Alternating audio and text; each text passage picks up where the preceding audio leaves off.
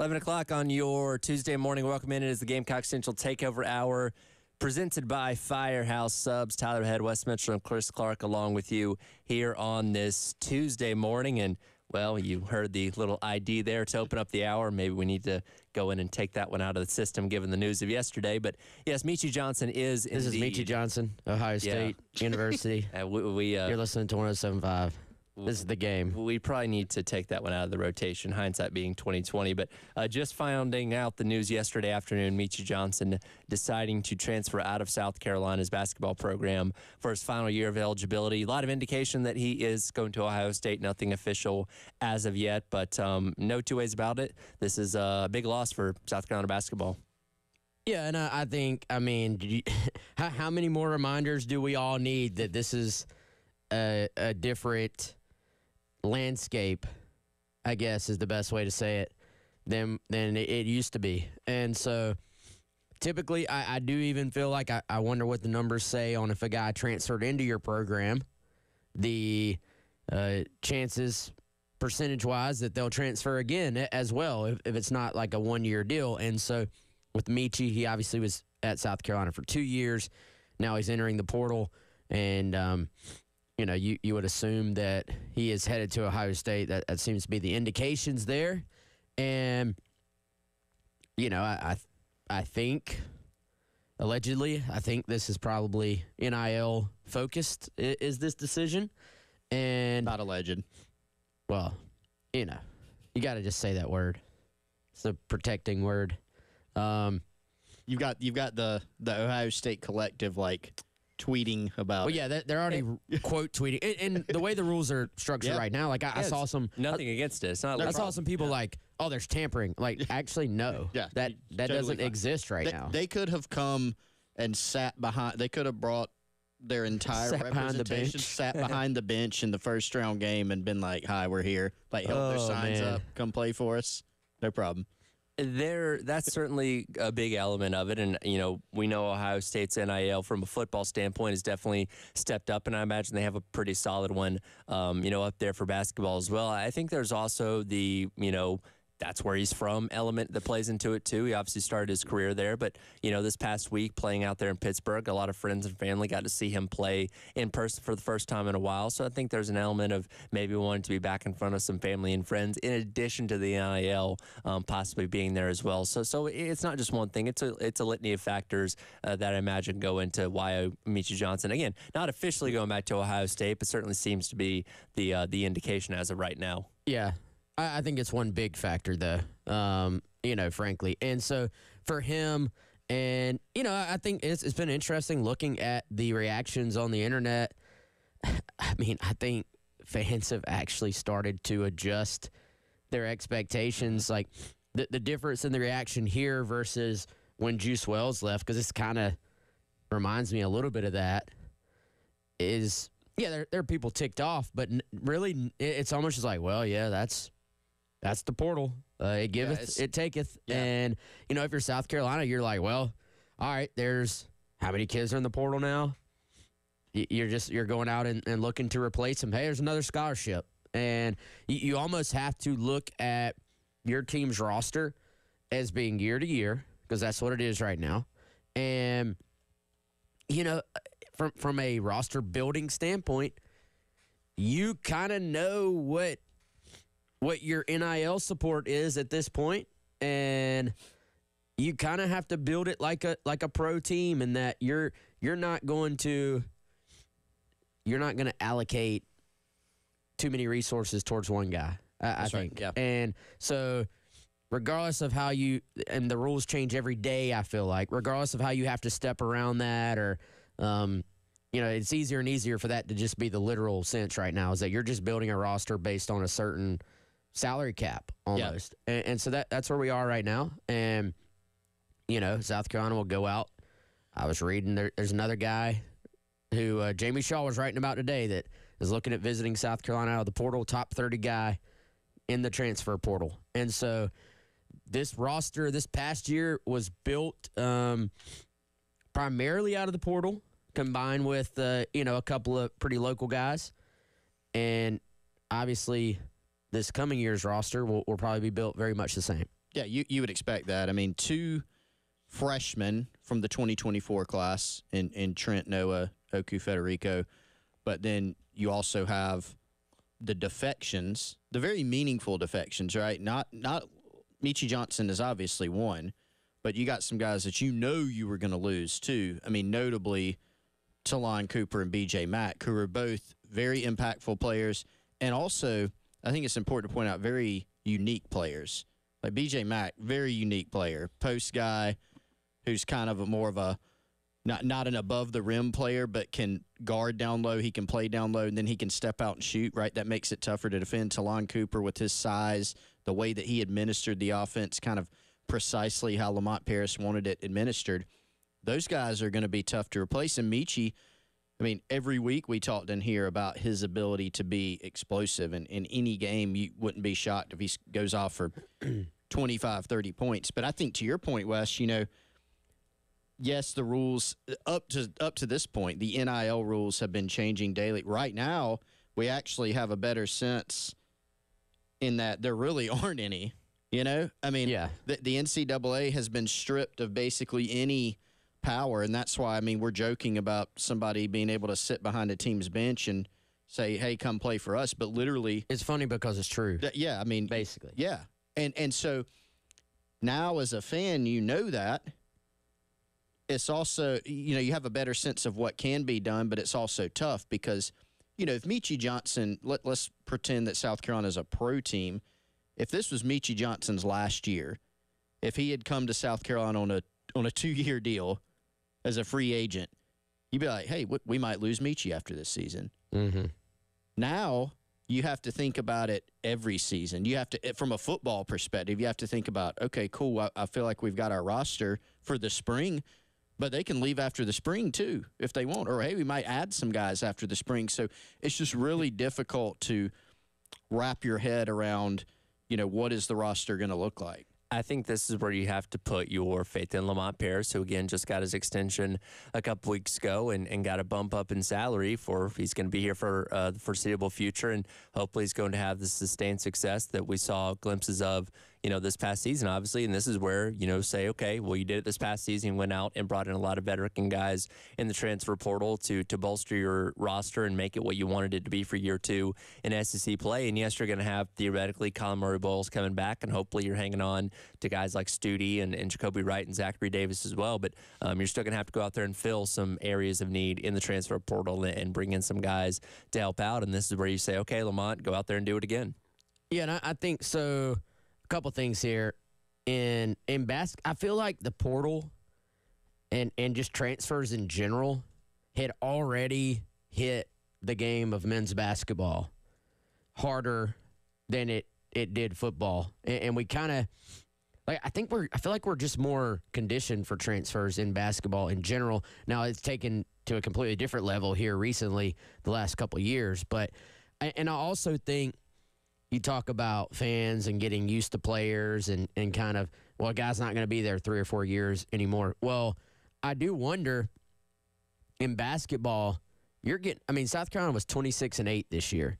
So you're getting to see 30, even if a guy's there for 1 year, you're watching that guy and pulling for that guy for 34 games in a season. Whereas football, you're talking about 12 and possibly a bowl, So I do wonder, I think fans do still get that attachment feeling to watching a player, even if they're just there for 1 year. Now, it certainly helps. And, what's the difference in, let's say, 5 years from now, 10 years from now, when Talon Cooper has a family and he wants to come back to his alma mater and take them to a football game and be shown on the sideline and stuff like that.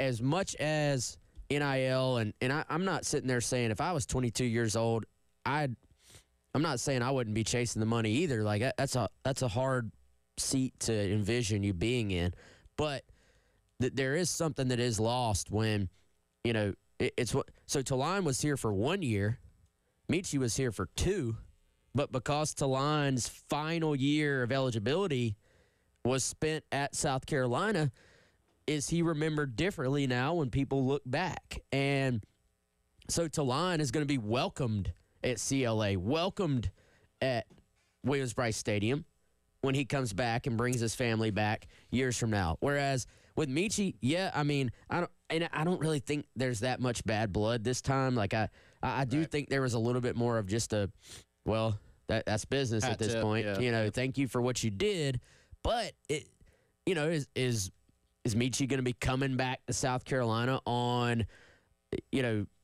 when they have a former players weekend or something? I don't know. I think it is a little bit different, and I think that matters. And I think it's all situational. And I look at something like the Jalen Hurts situation. That's obviously football, so it's a little bit different. But where he played a vital part at Alabama for several years, ends up getting, beaten out by Tua as the starting quarterback and decides to go to Oklahoma, he would be welcomed back with open arms at Alabama as well as Oklahoma. But they're still trying to claim him too. And they're still trying to claim him too. Absolutely. So it's a little bit different situation there, but it's case by case, just depending on what each guy's situation is. And the people of Ohio State obviously going to welcome him back with open arms. Is he going to be the guy at Ohio State? We don't know necessarily. They got a lot of parts and pieces to move around this offseason with moving on from their head coach and moving their assistant coach into the head coaching role, going forward. So, we'll kind of see what Michi Johnson's career is going forward at Ohio State. But he obviously left there as being kind of a bench guy, not really being a featured part of their offense,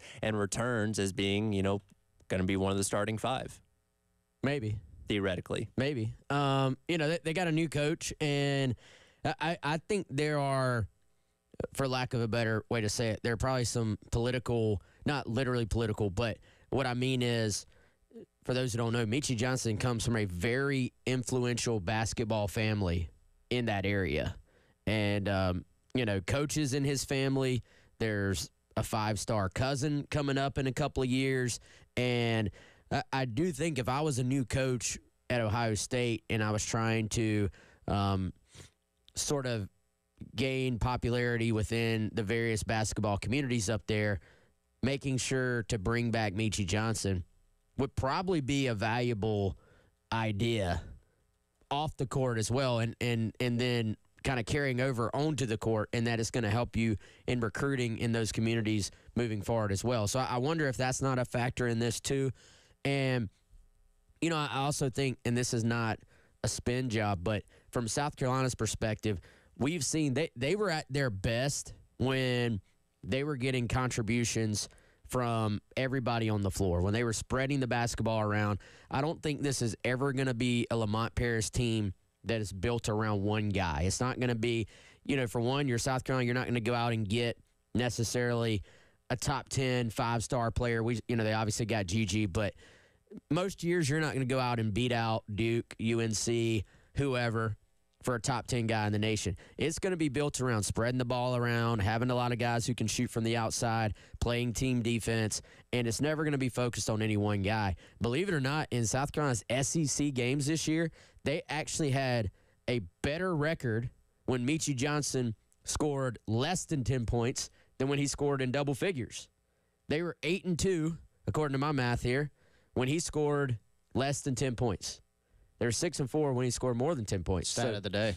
Yeah, so if we look at the way this team is going to be built, it's always going to be about, can you put 5 guys on the floor that can make the opponent have to defend them? They're going to work the ball around, and they've got some guys to replace. None bigger, in my opinion, than Talon Cooper, because he was the straw that stirred the drink. I have a hard time deciding if Mack or Cooper's the bigger loss, because I want to say Cooper, but I go back to how unique of a player Mack is and how teams had to defend South Carolina because he could step out and hit. When Mack was hitting, there's got to be a stat on Mack hitting threes in games. Let me throw this at you, though. Okay. If, let's say they replace Cooper like a similar player, but not Mack, or they replace Mack, but not Cooper. We'll continue this conversation on the other side. Gamecock Central Takeover Hour here on the game.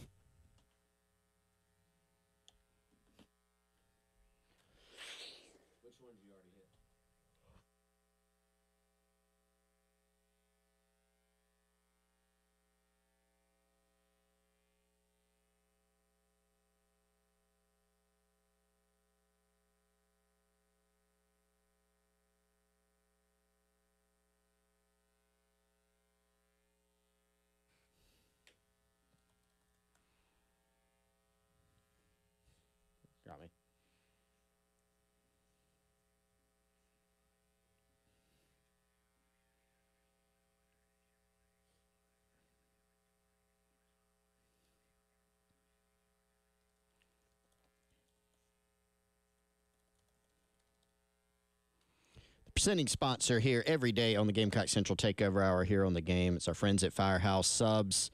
14 different locations all across the Midlands, and a big shout out to our guy, Larry Chandler.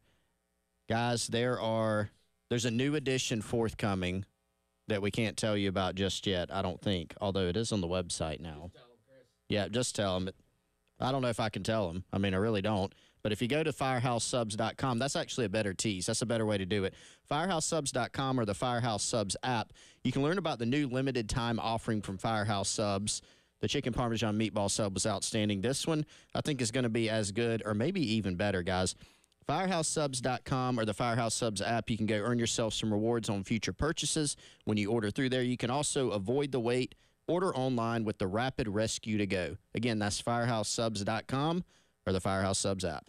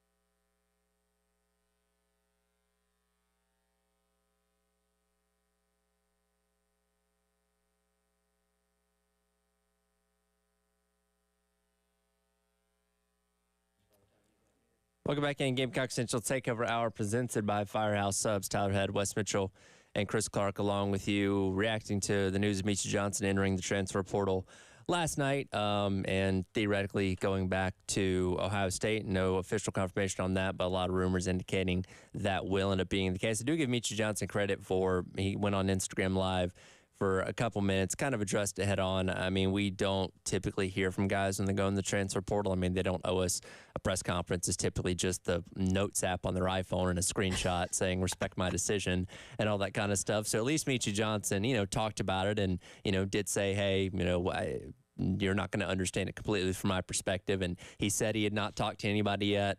You can choose to believe that or not. Again, it's not illegal for these schools or these collectives, to reach out to these players now before going into the transfer portal. There's no tampering. So if that conversation happened, there would be nothing against it. Yeah, I mean, you're right. He did address it, and I mean, he left some great memories, I think, for South Carolina fans at South Carolina, and he stuck it out after the first season and created some awesome things this past year. I think most Gamecock fans, though, as you kind of look at this roster going into this last season, you're like, well, this might be Meechie's last year because he obviously wants to make his play at the NBA. Well, I don't think anybody necessarily thought what might be portaling time, but so that's a little bit different, I think, in how people process that news. But yeah, it is, like we said, this is today's game.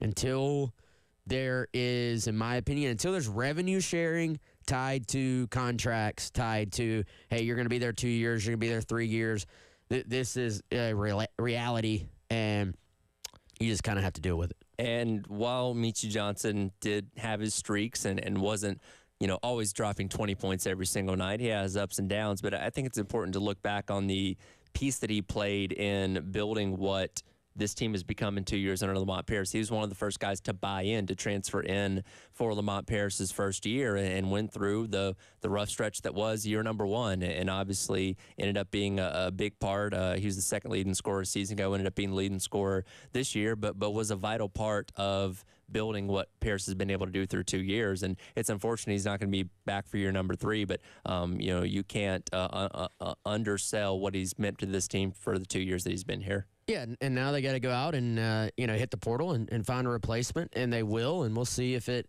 is better, the same, or worse. But I think I remember sitting in that studio over there recording one of our Garnet Trust interviews with him, and he made one of the most passionate pleas for big-time recruits to give Lamont Paris a chance and to play for Lamont Paris, as I've ever heard. And so this does go to show you again that it is a business. It is, at times, guys have to look at it like a business decision, and we don't have to enjoy that. We don't have to like it, but that is a fact of where it is. And there will be probably 3 or 4 guys who have maybe ticked off some other fan base that have hit the portal and will be making the South Carolina fan base happy by joining the program soon. So we'll see what all that looks like. But I wanted to go back to Chris's question.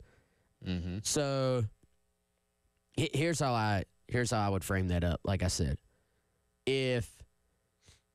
which team is better off if they have a direct replacement for B.J. Mack, but they don't have a Talon Cooper, or they have a direct replacement for Talon Cooper but don't have a B.J. Mack?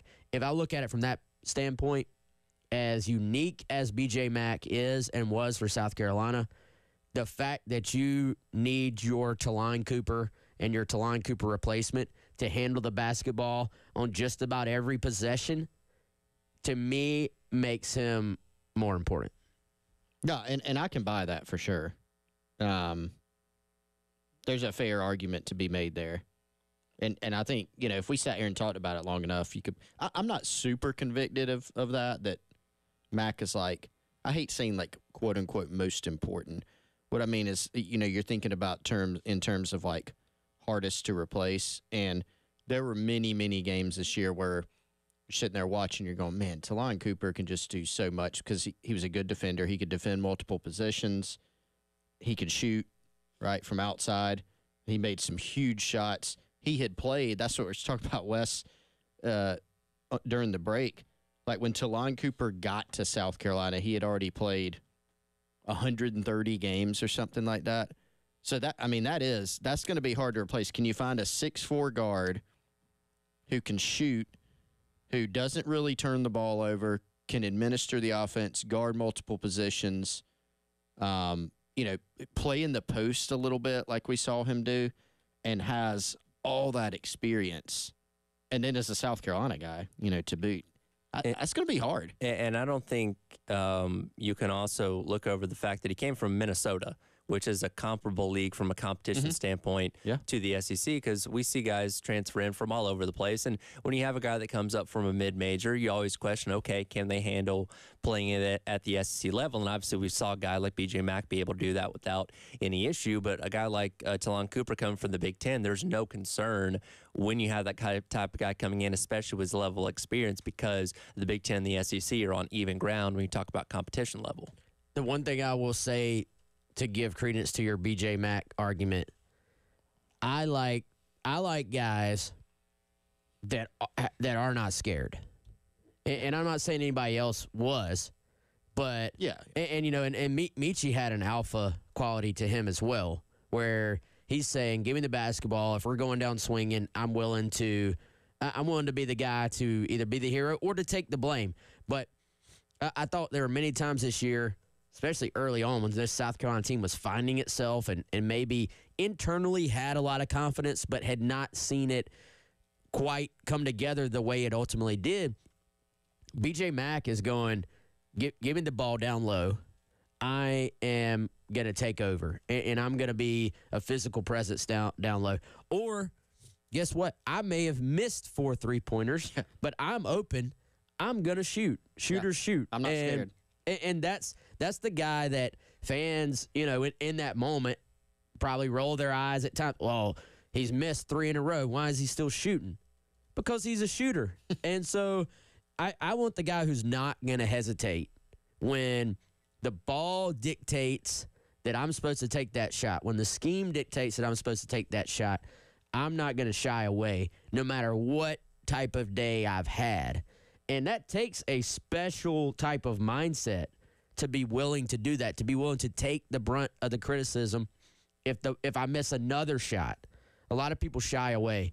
B.J. Mack, I feel like, never did, and I really respect that a lot about him. Yeah, and, I kind of think because those guys were so good, like each of those guys that we're discussing here with Mack, with Cooper, and with Michi Johnson, like they all brought things to the court that in a lot of ways, I mean, it's tough to replace them. Like, can you replace, is it going to be easy to replace that alpha mentality that really each of those guys has? Michi with his explosiveness, his ability to kind of go off and have that big game. Cooper with his steadiness, all the things that we just laid out, and then all the things that you just laid out, Wes, about Mack.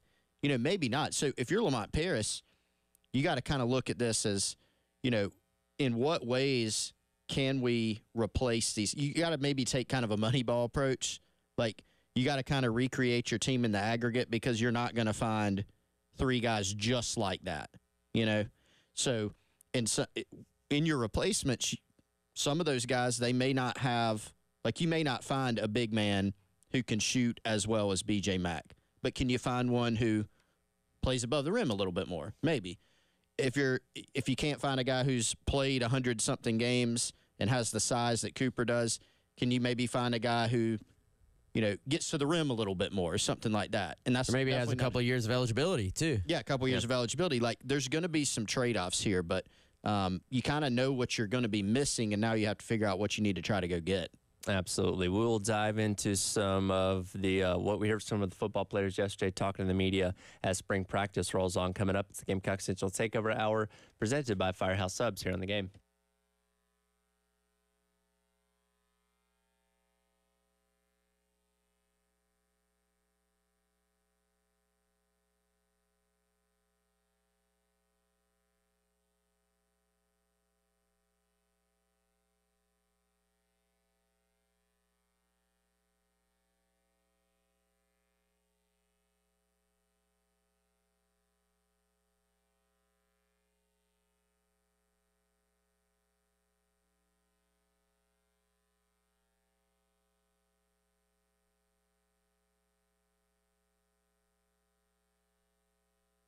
All right, y'all. Continue to tell you about our friends at Classic Roofing. Joe Reeder, Max Sawyer, two buddies of mine. They want to give you the best roofing support you can have here in the Columbia, South Carolina area and everywhere around it. Give them a call today, 803-590-7870. Also, you can just head on over to classicroofingsc.com. You get more information on their services, and you can also click around there and find a way to set up a free estimate. They've got a wealth of experience spanning more than 20 years. This team of experts is well-equipped to handle any and all of your roofing requirements. That could be just a small repair on your home, or it could be a huge commercial undertaking. Really, it could be anything in between those two things. They've got you covered completely. The mission is very simple.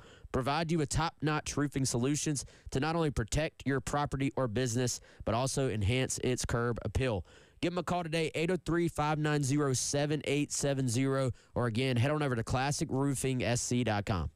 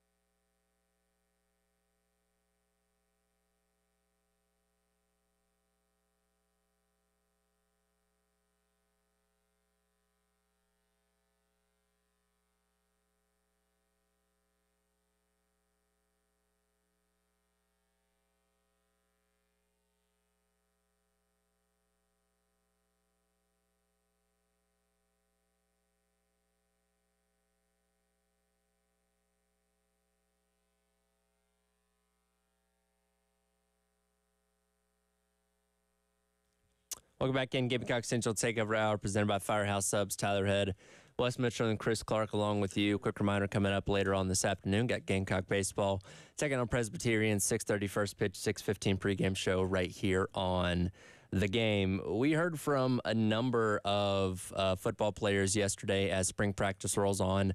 Practice number 4 got started about 2 hours ago, and of course, we're going to hear from Coach Beamer coming up at 12:30. We'll have that for you right here on the game. As always, I want to start off with this.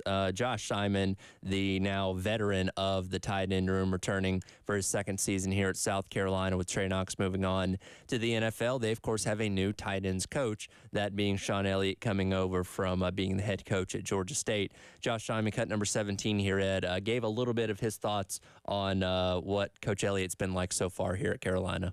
I knew that one was coming. Coach Elliott, man, if you can understand what, like they say, the old school coaching, like an old school guy, you kind of got to see who around you with him. You'd be like, Coach Elliott, you can't, come on now, you know. But he's intense. He has high energy every day. He loves what he does. He's not going to take mediocrity. You know, that's what you look for in a coach. Like, he's going to push you to be your best, and he's going to push everybody. He don't just coaches us, the tight ends. If you see him, he be flying around talking to everybody. Yeah, man.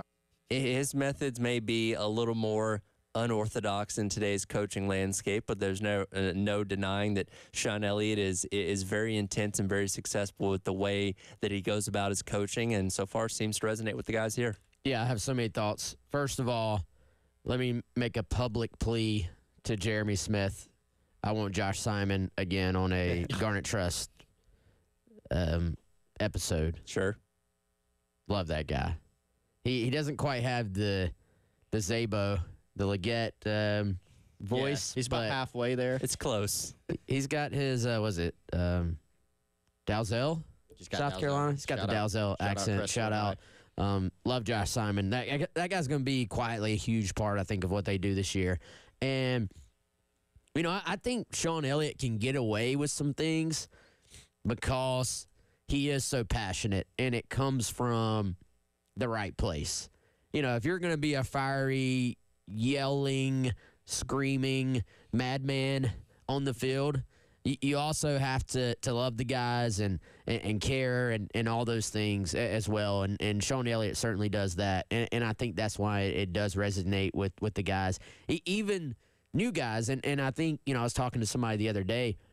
They were like, this class of kids on campus right now, they were, I mean, how old when Sean Elliott was here before? Like they didn't know what they were in for when he got here. We all are very familiar with Elliott and his coaching style and the passion he has. And so I think it means a lot, but it really expands out. You can talk about him as tight ends coach, but Chris, the run game coordinator part of the title, as we've said, is the more intriguing aspect of this and how he's going to kind of put his fingerprints over what South Carolina does, I think, schematically and just, you know, even with some teaching points on what the Carolina run game looks like this year. As we've talked about, Shane Beamer seems to be just completely focused on finding a way to fix this running game. Yeah, and that's why, I mean, you bring in Elliott, and I think a lot of people, to go back to the day that the news came out that he was going to be hired, oh, awesome, Sean Elliott's coming back, tight ends coach. It's kind of weird, right?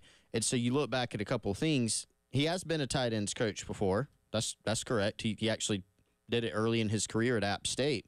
He played D-line in college, mostly has coached O-line, but he has so much experience in the run game, whether that's, you know, when he was a head coach at Georgia State, he had a lot of influence on their run game, and they were pretty good in the run game. You know, they had Darren Granger there who ran the football a lot, was a mobile guy, and so you look at the carryover now, South Carolina, as we've discussed plenty, their entire quarterback room is now more mobile, led by Lenore Sellers, but you've got Doty in the mix, you've got Robbie Ashford. You have mobility in that quarterback room. And then, you know, you look back at his time at South Carolina as a run game coordinator. When he got to South Carolina under Steve Spurrier, he brought in some things that Steve Spurrier, one of the greatest offensive coaches of all time, put into his offense that helped them. And so I think from what we've picked up, Wes, there's going to be some involvement there on the part of Elliott to, yes, you needed to revamp your roster from a personnel standpoint, and they've done that by flipping the running back room. You got to get better up front. But Elliott, with just his knowledge of scheme and his knowledge of the run game, I think this was much more than just, hey, we're going to give Sean Elliott a title to get him to come here. Well, and from a run game standpoint, you can't really get a whole lot worse than what you had, a season ago. And you had moments there with Mario Anderson, putting together a couple 100-yard games, but you once again came in at the bottom of the SEC for the third year in a row, which is why he moved on from Ontario Hardesty, brought in Marquel Blackwell, now bringing in Sean Elliott as the coordinator of the run game to try and improve, as well as bringing in some really good talent, headlined by Rocket Sanders, but Oscar Attaway, Jordan Howell, guys like that, are expected to be big contributors in this offense as well.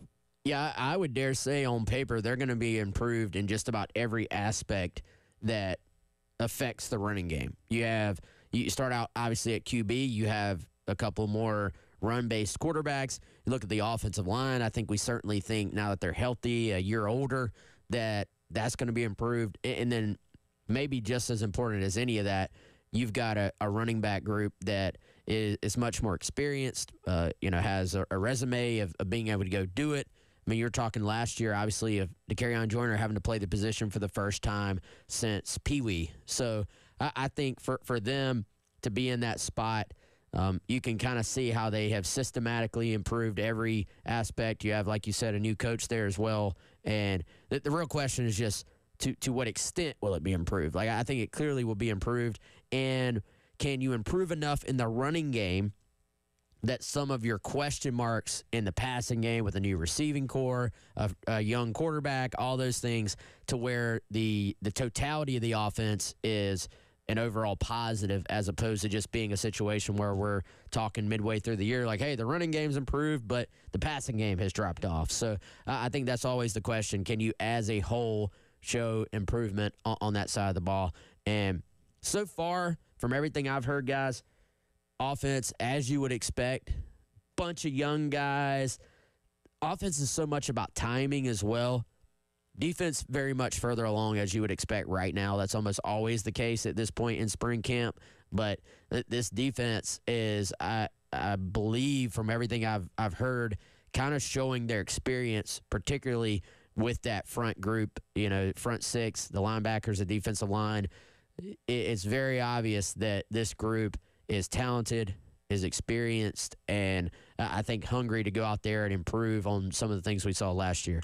Absolutely. We will have more player audio, let you hear what they have to say, and again, talk about or preview Coach Beamer coming up a little bit later on in the day as spring practice rolls along. It's Gamecock Central Takeover Hour, presented by Firehouse Subs here on the game.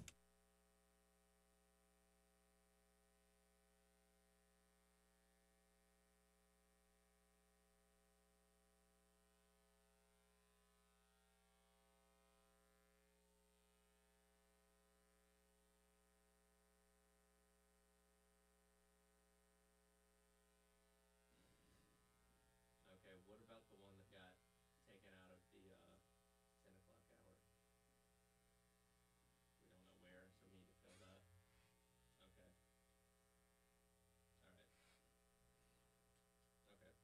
All right. Okay. We'll hit one coming back then, because I thought we had one in that break.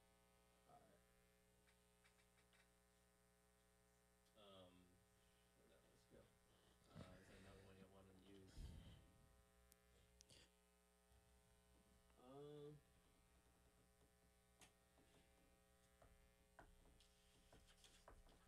How many minutes will we have to talk, actually? It's going to be pretty short. Hey, let's throw women's basketball some love since they know their opponent now. Sure. Just hit on that a little bit. Yeah.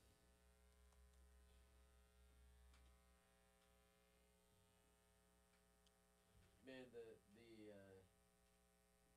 women's game, like, I know it's like a talking point to be like,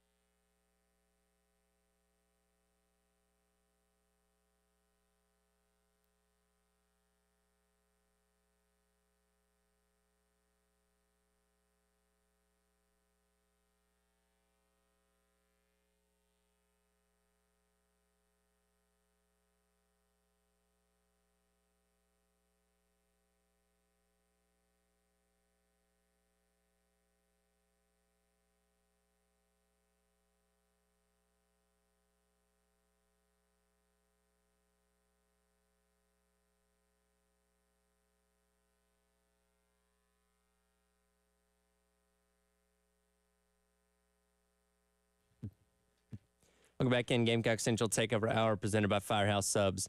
Tyler West Mitchell and Chris Clark along with you on this Tuesday. Again, coming up at 12:30, going to hear from Coach Beamer as he recaps really the first full week of spring practice, or I guess second full week of spring practice, getting rolling with practice number 4 earlier on today. And hear his thoughts on how things are progressing as we get closer and closer to the spring game coming up on April the 20th. You can, as always, stream his pressers on YouTube. And if you wanted to put that on a nice TV and maybe have that outside or somewhere in your home, Integrated Media's got the perfect setup for you. Yeah, inside, outside, man cave, patio, back porch, really wherever you want to put it, anywhere that it's possible. Our guys, Michael and Nathan, can help you do it. And yeah, you can have YouTube on your TV, on any of your devices. And if you're like a typical household, you probably got multiple devices going at once. And so you want to make sure you avoid that dreaded circle where you're buffering.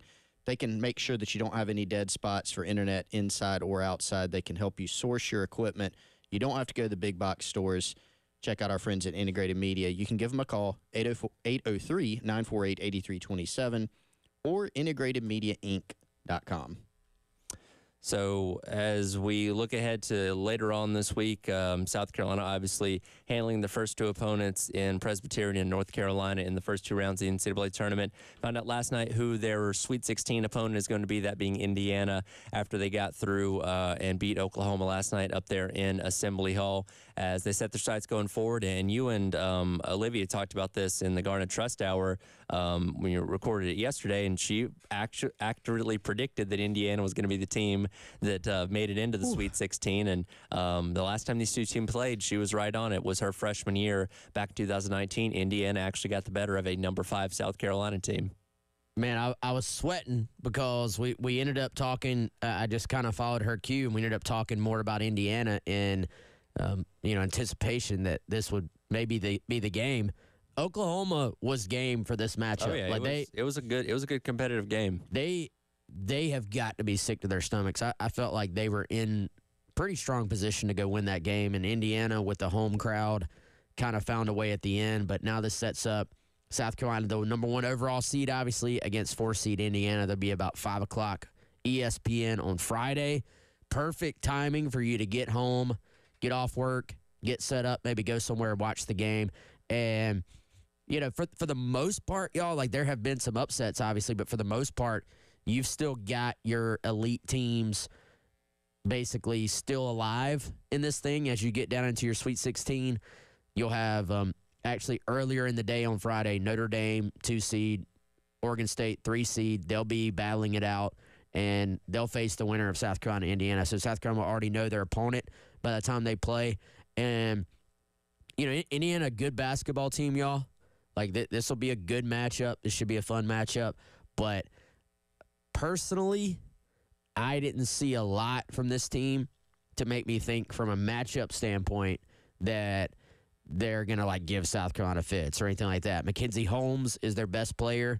She's a big. She can score. She can rebound. They kind of run their offense through her. But I think this is a game.